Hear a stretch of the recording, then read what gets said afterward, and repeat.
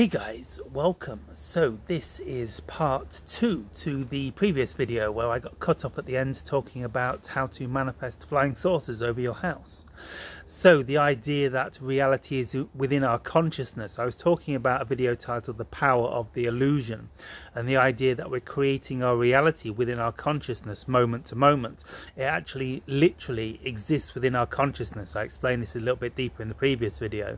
If you just understand that, like, literally reality is like a dream at night. It's something that's happening within your consciousness. Yeah, so this is no different. You are the infinite self, you are source consciousness, and within your infinite consciousness you are having this dream of being a human being. And so this is the secret, that we're all energy, we're all pure consciousness, and this is how we can use the law of attraction to create our reality, to manifest abundance through the idea of visualization and focusing on what we prefer, and say, I have 10 million pounds in my bank account, I have 10 million pounds in my bank account, I have 10 million pounds in my bank account. You know, this idea of the law of attraction. Give it a go, why not? Let's see if it works. It should work eventually. It just takes time in this physical, slowed down, third density reality. But the idea is things are speeding up now as we're shifting into fourth density, as we make the shift, particularly through this September month, into the higher dimensions of reality, and which we are beginning to experience whether you sense it or not. Things are speeding up, consciousness is changing. And so now more than ever we can use the law of attraction, the idea of visualization, to visualize, like the idea of ships, of ET craft appearing over our house, and we will shift to that parallel reality. We can literally use the law of attraction to visualize the idea of ET ships appearing in the skies in our reality, to create that reality, to create that timeline, to make that timeline split, to make that timeline shift. It's the idea that everything exists within your consciousness, everything exists within my consciousness, because we are the same consciousness ultimately. We just kind of forgotten that. And so we're co-creating ultimately, because when we come together on the similar frequencies, we co-create a reality. And what we've agreed to do on planet Earth is all together, like, co-create on this frequency called planet Earth. And we actually created like this sphere, which actually kind of is a symbol of us agreeing to resonate on a similar frequency and experience the similar reality. Gaia holds us all in a kind of similar collective frequency that holds us in the same reality. But within that reality, we're actually all having our own unique dreams. We're just agreeing to things like reality. We're just agreeing to the idea of trees being a lot around on Earth, and to co-create this reality. But it's all an illusion. It's all in a dream that we're creating in our consciousness. And when we begin to focus upon something we wish to create in our reality, for example, extraterrestrial contact, we're emitting vibrations into the stratosphere, which is actually our own consciousness. It like pings out into the depths of our own consciousness. And if you imagine that going to infinity, and at the edge of infinity is God, and obviously it's not quite like this guy with a beard, like sat just outside infinity, collecting vibrational requests for the law of attraction, for what we want to manifest in our reality. But if you kind of imagine that, like, we're pinging out vibrational requests, whatever we focus upon, every second we're shifting out like billions of vibrational requests to God, who's like just sat on the edge of infinity out there, like collecting requests. If you just imagine that, like we dive into like all our vibrations are going out to the edge of the universe, to the edge of infinity, and the closer we come to the edge of the universe, the more we can become just like God. The longer our beard gets, because time accelerates due to time dilation and Einstein's time dilation theory, so we get a longer beard, and that's why we look more like God the further we get out. No, sorry, I'm just joking, guys. I'm going on a tangent, kind of.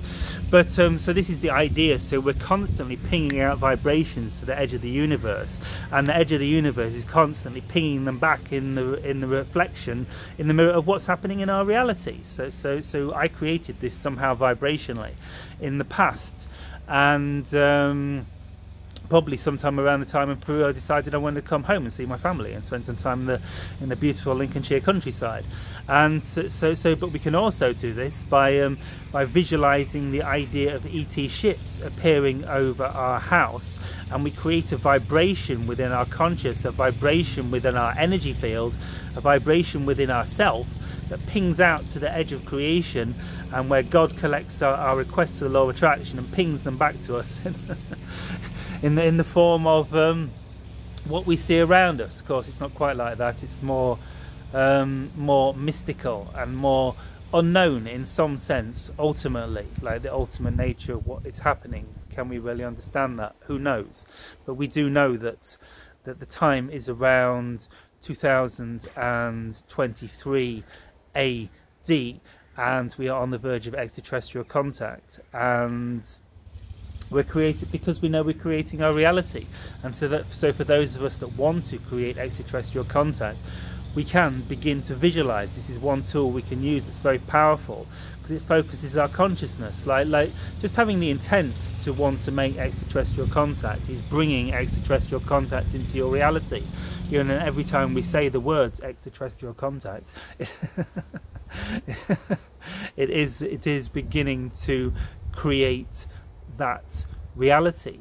So visualization, visualize the reality you prefer to see. Just before you go to bed at night, just spend a little bit of time just quieting your mind down, meditating, centering your consciousness, and just hold a vision in your mind's eye of a parallel future reality where ET contact is occurring, and it shall occur in its own perfect timing. Peace, love, light, Shivai, and I'll see you next September, and we'll see what has happened. What do you reckon, guys, between now and next September? Like disclosure, open contact, like we're literally on the verge now. Like those of us in the UFO community, and that, you know, I remember sitting in Exopolitics Leeds in Leeds, like not too far from here, 100 miles north of the coast.